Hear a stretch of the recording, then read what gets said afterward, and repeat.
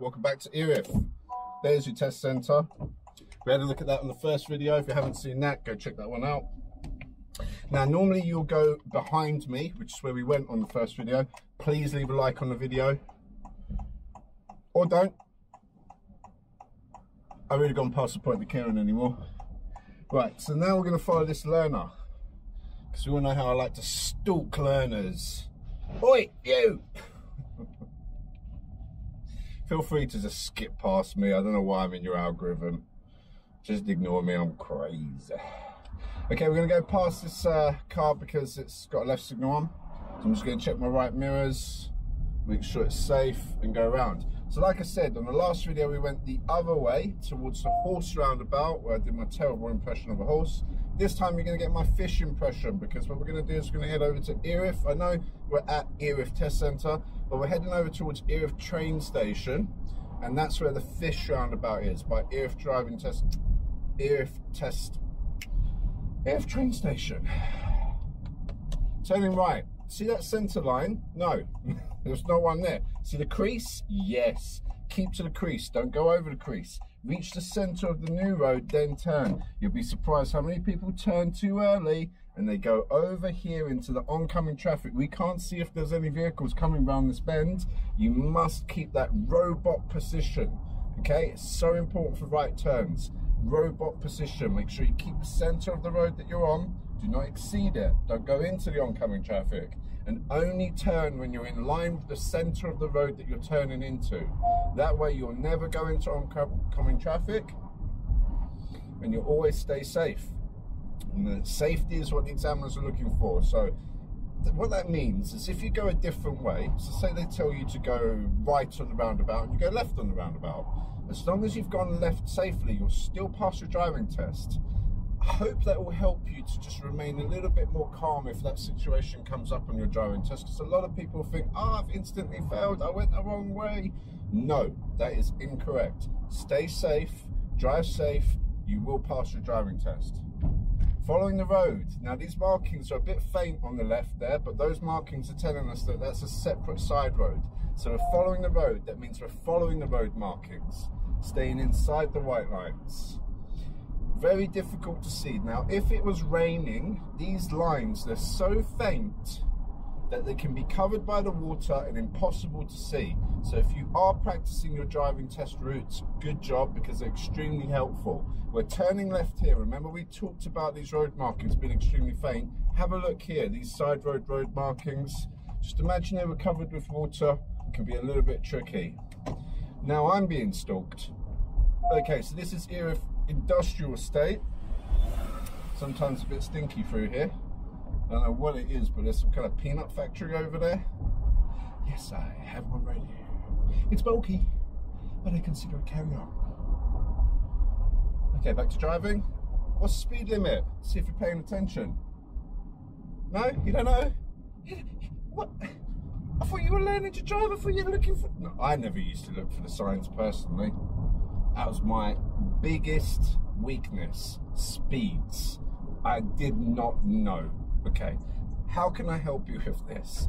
Theory test tells us if there's no signs, no speed signs, and regular signposts, or lampposts I should say, streetlights, that's a 30-mile-an-hour road. So that's the conditions we're in at the moment. No speed signs, regular street lighting, 30 miles. There's a stinky peanuts again. Definitely gotta be peanuts. Some kind of nut oil. If you've been doing your practice round here, you'll know exactly what it smells like, because it's like that all the time here. Talking about big factories and stuff like that, next to, like your next door neighbour, to the test centre, Erith Test Centre, is Amazon. Now, if you've got a driving test booked around Black Friday, probably been cancelled again, be careful. What I really must stress the most is make sure you get to your test centre half an hour before. At least half an hour before. Don't park your car in the car park half an hour before, but get there so early on it's chaos. Now, if you're not booking your test at that crazy part of the year for that company, then you'll be okay. But do look out in any industrial park for lorries. Remember on the last video when I came back and a parked lorry and an oncoming traffic, it could be another lorry, there's no room, so just always look for those places to pull over and stop. Now we're going to turn right here because it's a bit more tricky. I'm going to join a dual carriageway here. You could go through the lower road, but it's boring like what we've just done. So I've took the second exit turning right. Look at this speed change, 30 road. Now we're coming on to a 50. Is there enough room for me to join safely? There's not a long slip road here, so I'm going to come in slowly. I'm going to use my right mirror. It's very safe. I'm using both mirrors, I'm signaling, and I'm really going to give it some beans now. 30, 40. 50, there we go. So we really want to get up to speed.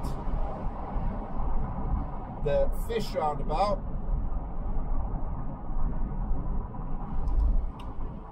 is the next roundabout, and we'll be turning right again. This time, third exit. So I'm showing you all the most difficult test routes, the most difficult junctions on these videos, just giving you what you need. I'm not wasting your time. I've had too many instructors waste my time. That's why I get annoyed with a lot of instructors. Anyways, fish roundabout, turning right, mirror, mirror, signal, slowing down on the approach. Remember, that's the #1 top of the list for roundabouts. The #1 thing to practice: slow, running speed, jogging speed, walking speed. I'm going to stop. Is the car coming? Look at the wheels. No, it's not. So I can go. Signal turned off. Exit 1. That's a no entry. Exit 2. Coming for 3. Mirror, mirror left. Signal left. Spiral out over here directly to my exit. Do not stay on the inside of the roundabout. Spiral out to the left-hand side of the roundabout. Make sure you do that at exit 2 if you're taking exit 3. This next roundabout will throw people off, and too many people fail here. Turning right. Look at the road markings here. They're so faint, but that arrow is for people going up there. I can't go there, but the car behind me is. Now I can go in here. So make sure you don't turn too early like all the other cars, which will mislead us and make us fail our driving test. And then move over to that right lane at the right time, the correct time. Mirror, mirror, signal early so the car behind that's not doing it correctly knows our intentions. And then what we're going to do is we're going to move across into that right lane if it's safe, keeping the right signal on, all of our observations, and making sure we can proceed at the roundabout. Speed is now 30 miles an hour.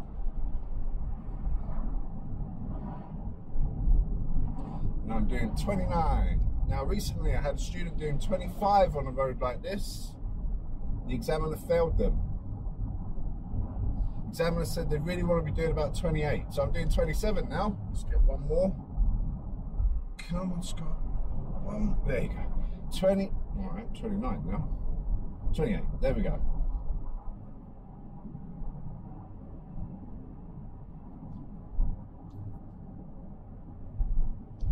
Next roundabout, look for the road markings. Can you see them? I can.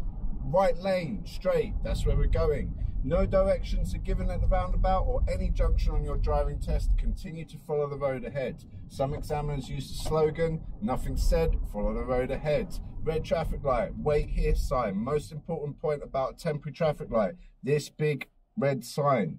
Make sure you see it and stop where it says wait here. Do not exceed the sign. Exceeding the sign will be a serious driving test fault, and you will be crying at the end of your test.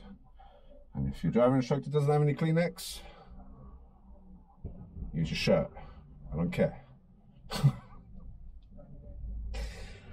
I'm too hot. I'm too hot, and I've got a really cold drink down there.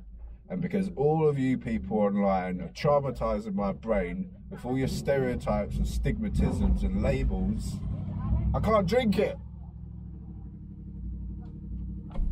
You know what I'm talking about, but I can't do it anymore because that's wrong. But if I talk about it, it's like, oh, it's just gone to that next level now, isn't it? So I'm work in progress. It's the ADHD.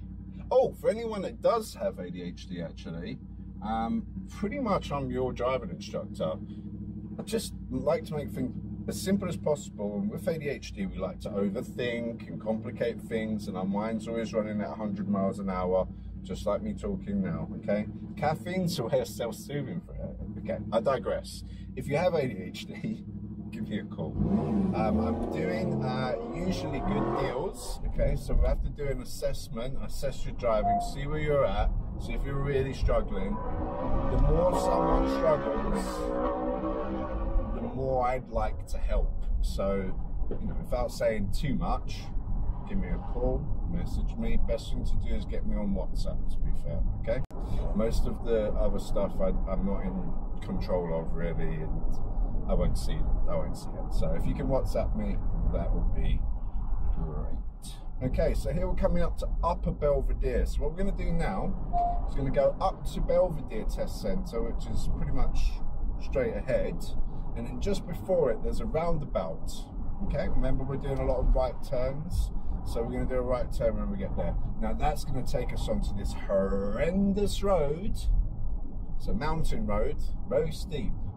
I wouldn't recommend doing manual at Erith or Belvedere unless you've got impeccable clutch control. And I mean impeccable. I've had guys driving 20, 30 years stalling at roundabouts around here in third gear and forgetting to go back to first gear and then stalling again on the roundabout. That was Fish Roundabout coming back to the test centre. So, impeccable. Okay? Oh, is it safe? No, it's not safe, so don't let the bus out. I checked my mirror behind, the vehicle was there, but it was right there, wasn't it? Right behind me. So if I had stopped, I would have stopped that vehicle. That is a serious driver fault, okay? Unless it's safe, and it wasn't. That is another thing that used to really jar me. When it's safe. What do you mean? When it's safe, what does it mean? When it's safe. Turning right, third exit. So that's what the examiners say, by the way, and you'll hear me say it a lot because, you know, my job is to try and recreate this mock test or this real driving test as much as I can. Get you guys ready for the real deal, yeah? Put that stress level up to 11. Then when you go to do your driving test, you'll be like, oh, this is easy. That Scott guy talks too much, he's way too stressed. It's intense. Oh, I'm sweating over here for you guys. Don't forget to leave a like. Or don't. I really don't care anymore. But the algorithm cares. That's what cares. That's more important to me. So, don't listen to me is what I'm trying to say. Okay, now, this road, the horrendous road, we're on it.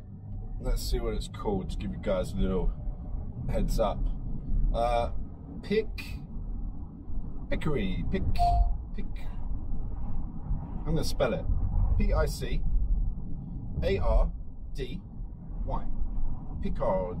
Piccadilly Road. Now, the thing is, this bit's not too bad.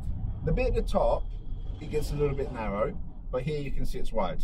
Now, it's going to get narrow again, just down here. See the yellow, and that's what I was going to say, because the buses come up here. I swear there used to be double-decker buses as well.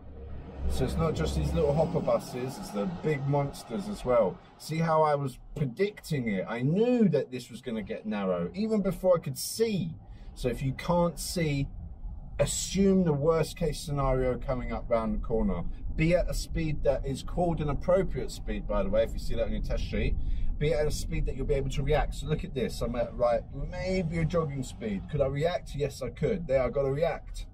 That's safe. If there was someone behind me, they're not jamming on the brake, there's no emergency stop. So we're doing a nice gentle brake. Keep it nice and smooth for the examiners. You see me check my right mirror there as I moved out, because you could quite easily get a motorbike just going, you know what, I'm not waiting, and just zooming past. Less space, less speed, rule number one of driving. Now I have to go because I'm here now, but when I made the decision to go, there was no one coming. So make sure that when you make the decision to go, it's safe to do so. And then if you're out now, you're in the junction, you're in that narrow part, keep going. Okay, at the end of the road, turning right. Now this is really, really important. Keep the right side, the center of the road, if you're turning right. Make sure you see if there's traffic coming from the other side, and the zebra crossing with the pedestrians on it there as well. So although I'm just turning right, I've got to worry about the pedestrian crossing, and I've got to worry about the side roads on the opposite side of the road that are also coming here. with me, like the pedestrian, all as I'm turning right. Roundabout, take the first exit, turning left. Remember Erith and Belvedere, #1 and #2 most hardest driving test centres in the UK? It's safe, no one's there, and just calling back to earlier, you know, approach the roundabout, any junction, but mostly roundabouts, as people stress on roundabouts, at a sensible speed, an appropriate speed, which is what the examiners will call it. So whether that's a running, jogging, or walking speed, whatever you feel is an appropriate speed that you'll be able to make your decision safely, do that speed. Okay, I just link into running, jogging, and walking because we don't need to mention numbers. Most people can just sense that speed, so that's really helpful. Now, a lot of people will feel that this is a 40. This is not a 40. Regular street lighting, no signs. And people go down here at 40 miles an hour on the driving test, coming back towards the horse roundabout. We're back to the driving test centre now. Now, if they don't speed on this road and fail for that, they'll fail for using the incorrect lane at this roundabout to go straight ahead, second exit. Now, if you look at the left lane, it's got a left only arrow in it. Normally, we would use the left lane to go straight, but because the left lane is left only, we must use the centre lane to go straight. Look for the centre lane, position early, stay in the centre lane. Don't go in this lane or this lane, stay in that centre lane. Where's the centre lane, Scott? There's no road markings. Don't complain to me, write to your local MP. Okay, centre lane, left lane goes left, right lane's on the right, centre lane's here, in the middle. Signal here as you approach the first exit. To show everyone, we're going to take the second exit, and here we are, back to the test centre. These are little samples of what a test route is, but also what the examiner's going to ask you to do a test. And I do want to make it clear, there's a few things we haven't done. Pulling over and stopping on the left 3 times, and the manoeuvre, okay? So those will definitely be part of your real driving test, but we're focusing on the test routes. We've done 2 for Erith now. We're back to the test centre. We're gonna have a short, well, I'm gonna have a short break and drink my cancelled coffee. If you don't want to cancel me, I'll see you on the Belvedere test routes. Until then, guys, woo!